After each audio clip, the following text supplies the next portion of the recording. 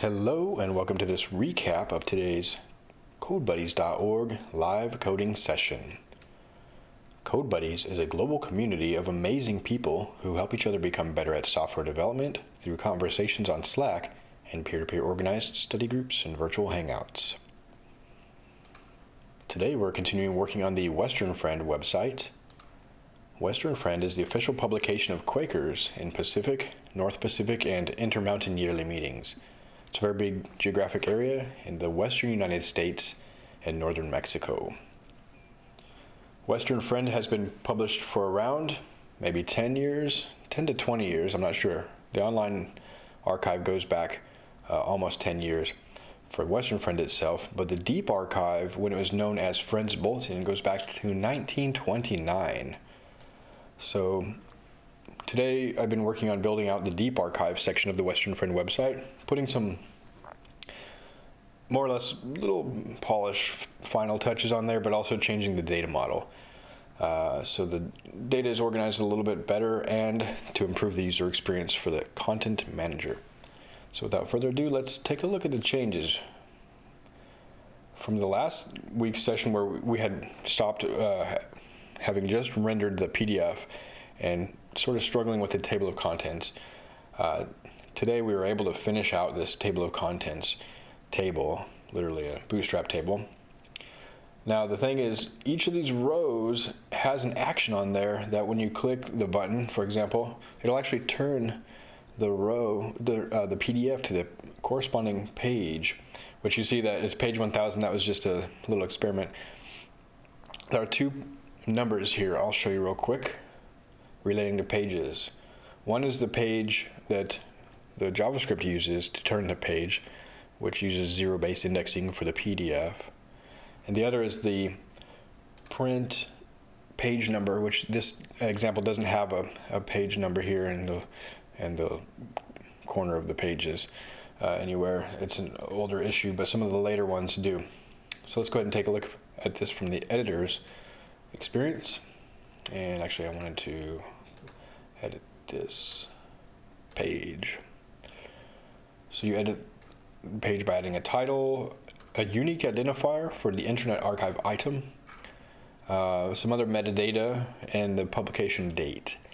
Then we start building out the table of contents. Today I switched out what was a sort of convoluted model using nested tables, basically. It's not nested literally, but having foreign key relationships across two tables and nesting them in the user interface using inline panels. It was a mess. It just didn't work out. It was pushing Wagtail to the limits. There's a known bug. Wagtail will support that feature at some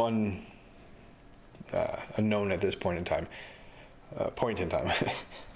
So in other words, they know that there's an issue when you have nested inline models, and I think they know the source of the issue and what needs to improve, but it's not on the roadmap saying, well, we'll have it at the next release. Okay, so I was like, what can we do in the meantime? Well, we don't want to have our whole project be blocked by this really bad user experience, and you know, the priorities of the Wagtail project may be different.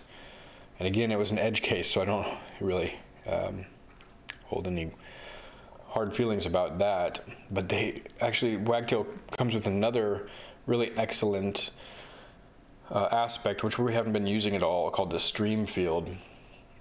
And what the StreamField does is it lets you add it's a field that you can add blocks, like different types of widgets, headings, pictures, videos, pull quotes, you name it, and you can actually define your own custom blocks. And you just add those blocks one after the other. So what I've done here is, for our purposes, we need just a tailor-fit block and only one type of block to be allowed here. And I call that block an article. I'll show you how that's defined in the code. Now each article, this is populating a table of contents, has a title, one or more authors. So you can add multiple authors, and look at that user interface. I didn't write any of that code, it just works out of the box.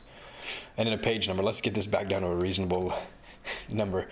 And then, yeah, we just publish and view live. And you can see I just made the change. If I would have added an author there, they would have appeared as well, comma delimited. So that's how the end user sees it, both from the reader perspective and the content manager perspective. Let's take just a few minutes and look at the code and keep this recap rather short. I'm just going to go alphabetically in my pull request. It might not be the most cohesive way of approaching these. Typically I start from the model when I'm defining these, the content model. But in any case, let's just try this out and I'll change it. So we're displaying these things in the Bootstrap table. So we just add some Bootstrap classes there so it's nice and tight. Doesn't take up too much space. It's striped so it makes it easy on your eyes. The button's a little big, but that's about the smallest I could get the button. We define the table headers, we're not localizing text in this project. We could though. And then for each of the articles in the table of contents for the page, and we'll look at the data model in a moment, we're going to display a table row. And notice that this table row has some data attached to it, the page number in the PDF and the in your archive identifier. That's actually used by the JavaScript to do the page turny thingy. But we won't delve into that too much. I suppose why not? When you turn the page, it gets the page number and avoids off by 1 or fixes it to zero-based indexing. Then gets the Internet Archive identifier, and it's actually replacing the iframe source with a new URL, and somehow, so you get it constructs the new source, and then you set it, the source attribute to that new source. And somehow the Internet Archive knows that it should render a page flip animation instead of just like kind of blinking in a new iframe. It's pretty cool. I'm really impressed by that. Pretty fortuitous. So yep, that's a quick glance at our JavaScript, although I didn't write that today. I wrote that in the last session. It's kind of interesting. So for each of those articles, we're rendering a row. You can click anywhere on the row in the event.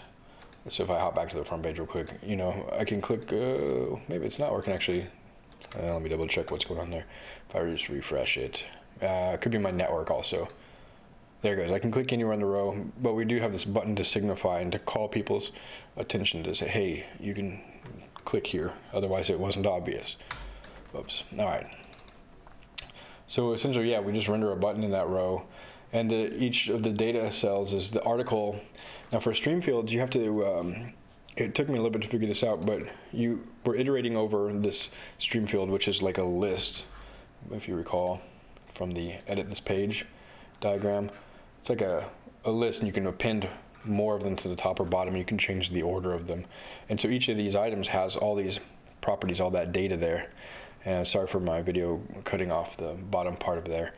But I think there's nothing you're really missing here. You see the page numbers. Yeah, in any case, when we're displaying those in the template, we just have to get those values out of there. It wasn't quite obvious. I thought I could just say article title.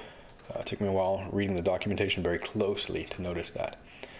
So I can display the title directly from the article, but for the authors, we actually need to iterate over those. So there's a little loop there to display the author string version, which just returns the author title, which is first and last name concatenated.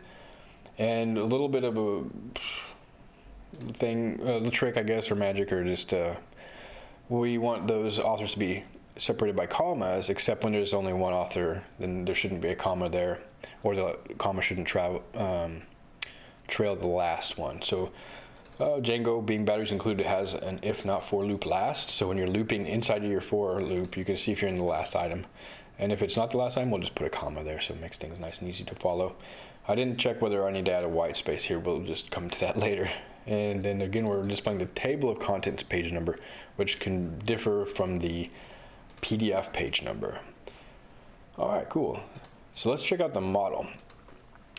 On a granular level, we have this block that we're repeating over and over. And so to do that, Wagtail lets you define custom blocks here. And we're creating what's called a struct block, which is a structure consisting of multiple fields. So our fields for this archive article block are title and authors, which is a list of authors.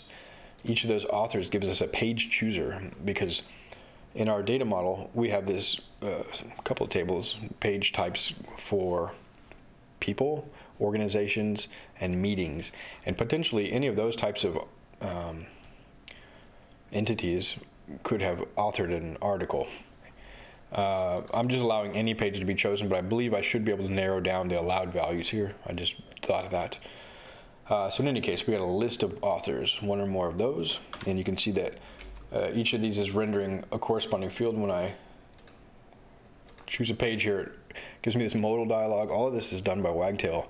I didn't write any of that. If I like search for Mary is our only author right now, only person I've added to the thing, but I could add her twice. Now you see, and I can change the ordering. Like say, well, actually Mary was the primary author, but anyway, that's a bad example because we could just have Mary and Mary.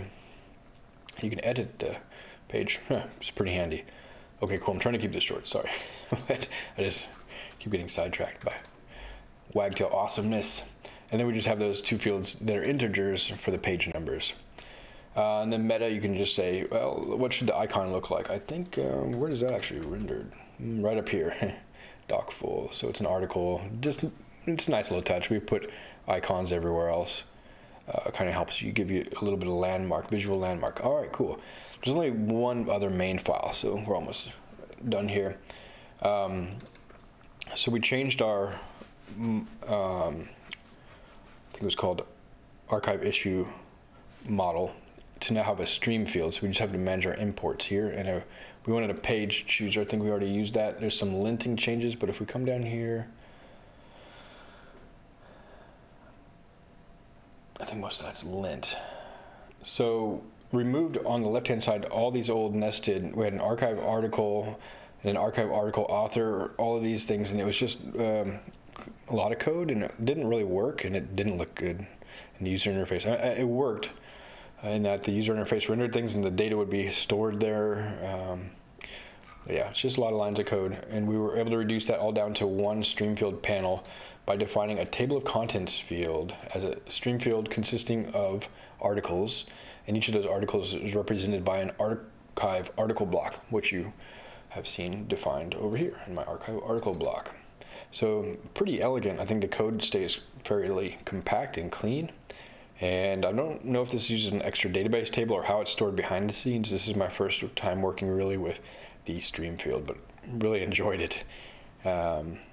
And one change to the base HTML was just to add font awesome icon CSS so that we could render when viewing it. Oh, interesting. That was a shortcut. See if or maybe if I hop back. Basically, we wanted to render the little button. These are font awesome icons. I'm not going to show you the base HTML because the whole thing is highlighted. My linter got it. I've enabled auto linting, and there was a lot of indentation changes, I think. So the whole file is lit up blue, saying all of these lines are changed. Well, that was about it. It was about a 1 hour session, 1 hour and 15 minutes. So it looks like we have a 15-minute recap video. I tried to keep it brief, but there's a little couple digressions got on. Anyway, thank you very much for watching. Again, this has been a CodeBuddies.org live coding session recap. If you want to get involved with an active community and maybe even start contributing to an open source project, check us out on GitHub, github.com/CodeBuddies. We're rewriting the CodeBuddies.org platform. It's fully open source. We're writing it in Django and a couple of other technologies to see how they compare and to choose a final solution based on the developer experience and the number of contributors and other factors like that. So if you've got a favorite technology for web development, come on by and let us know, and you can get involved if we're already working with your favorite technology.